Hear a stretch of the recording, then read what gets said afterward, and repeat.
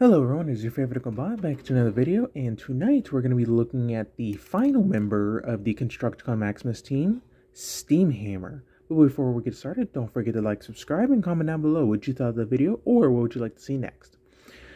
So, as I said, this previously in the other ones, this is a viewer requested one by Gabriel Chi. So, here, let's look at Steamhammer. You know, overall, not a bad looking minor excavator thing. So, yeah, I could like it. He rolls, decently well. He's a little bit off balance just because you can see the treads aren't even. And that is by design, because if you, unpeg it, you can see that there's two holes, one peg. Well, you can't plug it into that one. The only other option is that one right there. If I can now put this back in. So, yeah. Now, the TF Wiki does state that there is a misassembly on both versions of this mold. Basically, these tabs are supposed to be up here. That's because when you go in the robot mode, it tabs everything together. So, I didn't know that until I did a little bit of research before I did this video, so yay. But close up on all that detail.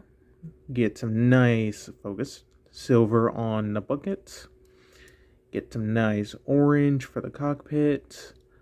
Some silver on for the tread area. Overall, and a little bit of purple back here. So not too much paint, but where it is applied is nice. Now for articulation, besides rolling, he can do a full 360. His bucket can also rotate right there. Move up and down at this joint and this joint. The bucket itself can move up and down, and it can split to dump its load. So, yeah, not too bad. For real quick size comparisons, here we have, I'm only going to do these versions because it's going to be the exact same thing for the other two members, so there you go.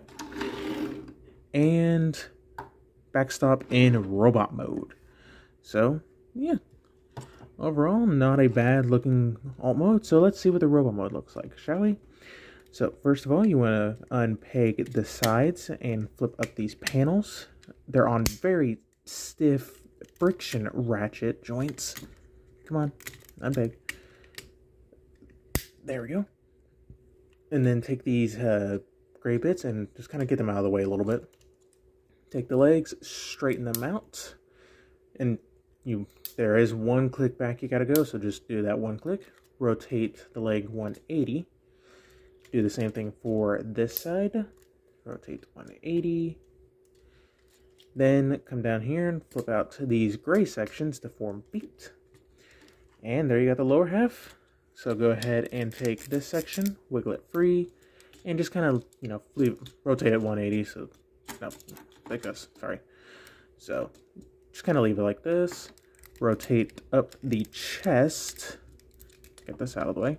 Rotate up the chest.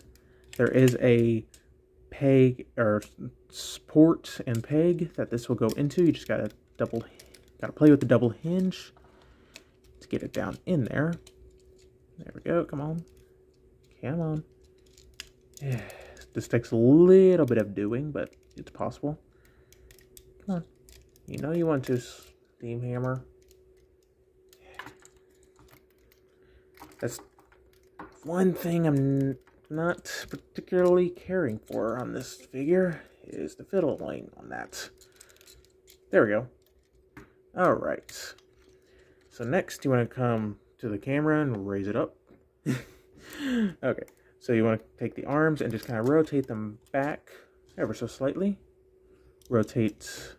This will do nothing for right now. Just kind of rotate these back. Yeah. Get this. Oh, I had this the wrong way. Rotate that around. Flip up the head. Something is not right here. What is not right?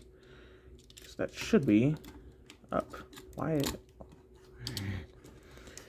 I don't know why it's not wanting to cooperate right now. Come on. Okay, my bad. He actually wanted to peg it back into alt mode configuration. So, yeah. Then just kind of lower these hip flaps down. rotate this bucket and just orient it however you want. I'm going to rotate it where the that piece is not like that. Then just do whatever you want with the cockpit area. Straighten out the arm. And there we go. Just going to mess with that a little bit more. There you have Steamhammer in his robot mode. Not a bad looking robot mode. Honestly, it's very interesting, especially with this arm. So, yeah.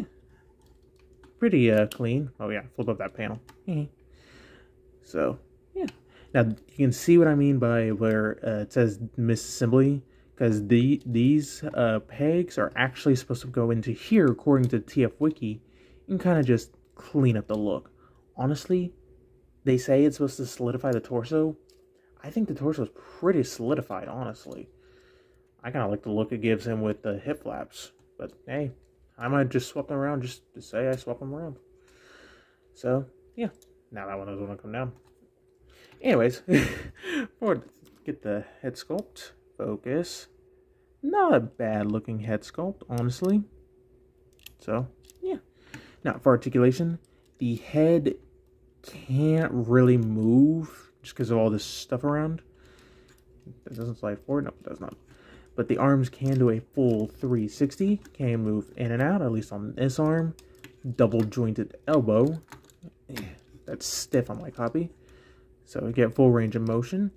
This arm, it basically the exact same thing for the alt mode, but can go all the way up. Bicep rotation. This one also has bicep.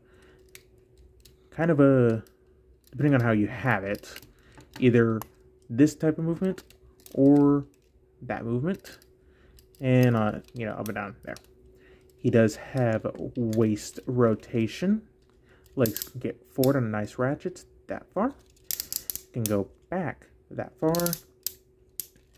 Outward. Can do over the full splits. He's got above the knee rotation. And should have 90 degrees. 90 degrees of knee bend along with a toe tilt. Or at least just an upward movement. So, yeah, overall not too bad.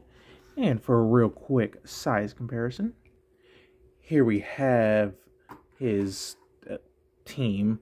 I know it's only, again, 2 of the members, but I mean, it's going to be the exact same height and all that.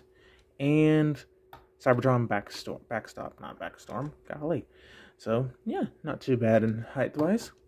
Now, in the finale of this guy, I will show you the combination into his torso mode, or his transformation in the torso. But overall, not a bad figure. Definitely a fun one. Don't have too much negative to say. Other than, like, this whole double hinge thing is kind of annoying. But once you get used to it, it'll just flow like any other transformation. So, yeah. But that's about it. So don't forget to like, subscribe, and all the other stuff. And I'll see y'all next time for another video review.